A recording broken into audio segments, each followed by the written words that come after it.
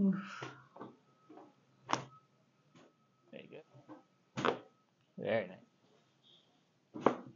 Good. And breathe in. Let it all out.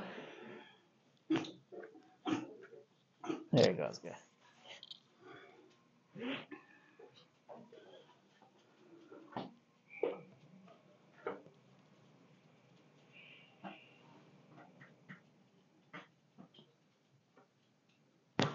Ooh.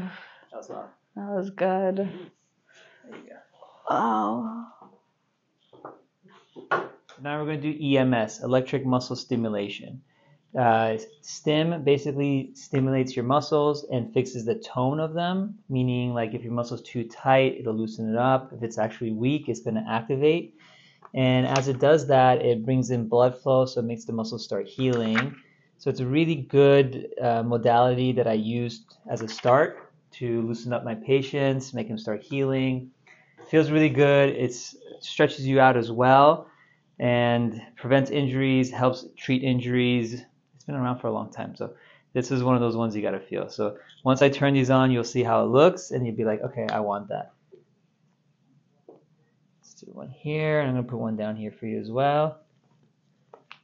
And I'm going to do the same thing. Go back. There you go. So I'm going to start with the top ones here. Check these out. Watch her shoulders shrug up as I turn it on.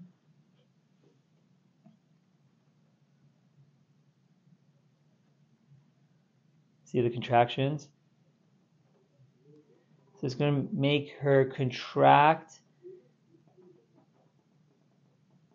almost to the point where instead of stretching this way, she's stretching this way. So it makes it contract. It works the muscles out. You're under tension. So once it turns off, you're nice, relaxed, and feel good. I'm going to do the low back one. So tell me when the low back's good.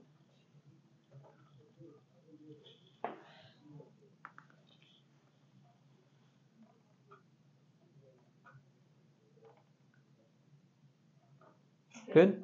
Awesome. Okay, cool. Nice seat. Thank you. You got it.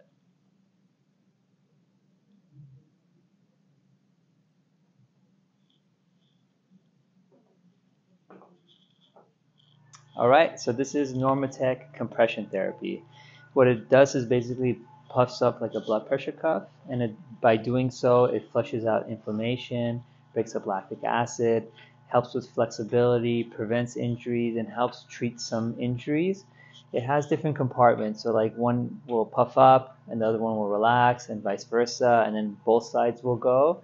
This way it flushes the swelling, inflammation, lactic acid out. It's good for blood pressure.